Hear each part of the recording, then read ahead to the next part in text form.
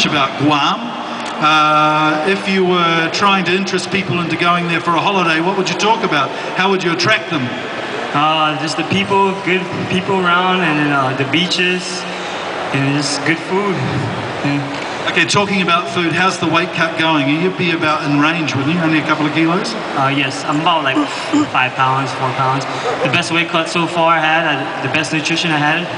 So I feel good. I don't feel like I lost. I'm not depleted or like tired or nothing like that. What's the first thing you eat after weigh-in?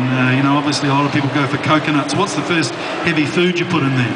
I'm gonna go for like, for this one it really depends. I'm just gonna rehydrate a lot first. Probably get IV'd up, and then from there I just eat. You know, the same thing I've been eating, just more heavier, like complex carbs. Okay, I think it was in fact your last loss was to Russell Doan, who's fighting Leandro. What advice would you give Leandro on Saturday night? Him, I think Leandro will do good. He's a high-level black belt in jiu-jitsu. You know, Russell's a tough kid. He brings it. You know, and I think it'll be a good fight for both of them.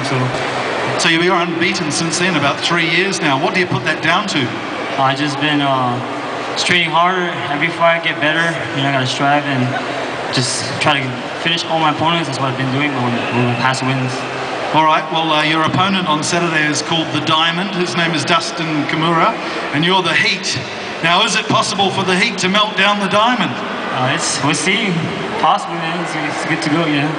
Probably melt the Diamond, we'll see. Excellent work. Let's give a big round of applause.